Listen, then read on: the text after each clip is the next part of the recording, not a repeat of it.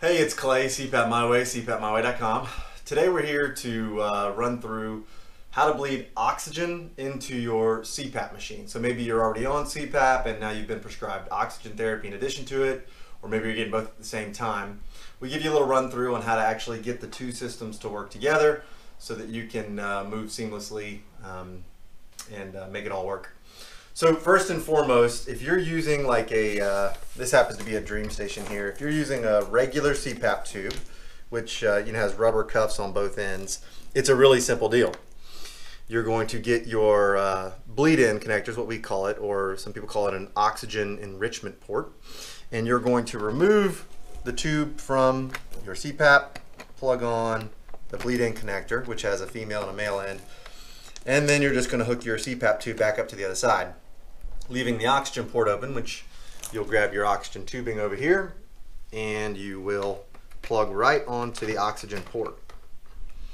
We'll talk about some safety concerns once we get to the end here, so keep that in mind. But what you'll do now is obviously you'll just crank up your oxygen concentrator. You'll want to put it at the appropriate setting. 2 is a pretty common liter per minute, but if the doctor said 5, then you got to have the setting at 5. Those are typically adjusted while the machine's running. And now you've got oxygen being bled into the CPAP therapy. You'll put on your mask, turn on your CPAP, and use both therapies at the same time. Of course, in the morning, you'll shut it all down. And you can leave this stuff connected throughout the day. There's no need to take it all back apart unless it bothers you in some way, having the oxygen tubing. Sometimes these oxygen tubes are up to 50 feet long.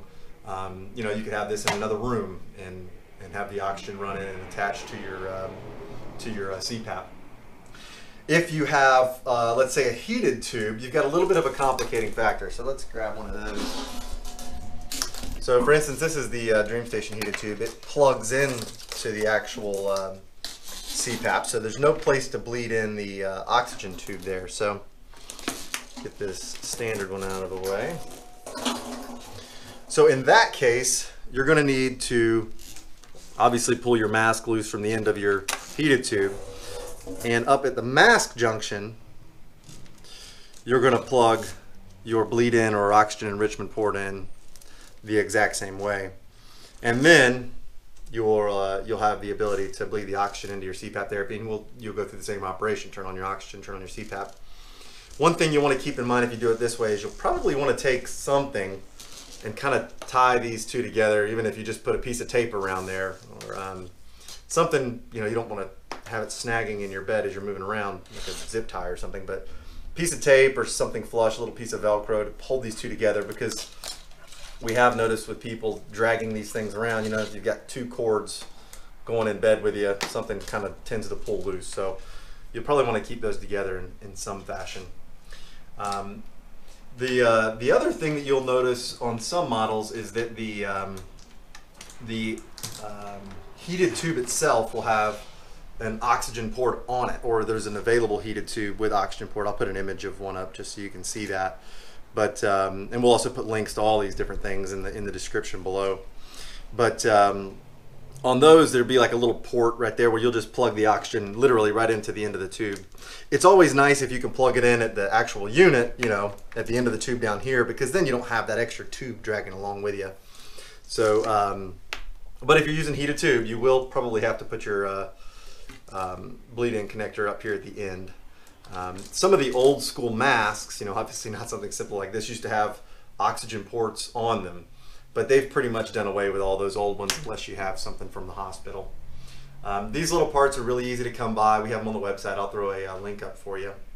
But one thing I wanted to say just on the safety side of things, so when you're using oxygen, there's some things you got to keep in mind. Oxygen is not flammable, but everything that burns requires oxygen to burn. So it's the basic part of combustion, right? What's coming out of this particular unit is like 95% pure oxygen. So this tubing would be extremely flammable with pure oxygen going through it. So if you tried to smoke a cigarette or light some of those romantic bedside candles, you really need to be careful. No open flames. Nothing that is flammable should be used at the same time as using oxygen. So just for instance, let's see if this thing is it takes a while for a concentrator to build up purity, but so you'll see here what's coming through. We've got it set at 2 on the liter gauge here, as well as, you know, on the analyzer here, we got right at 2 liters coming out and over 90% pure oxygen.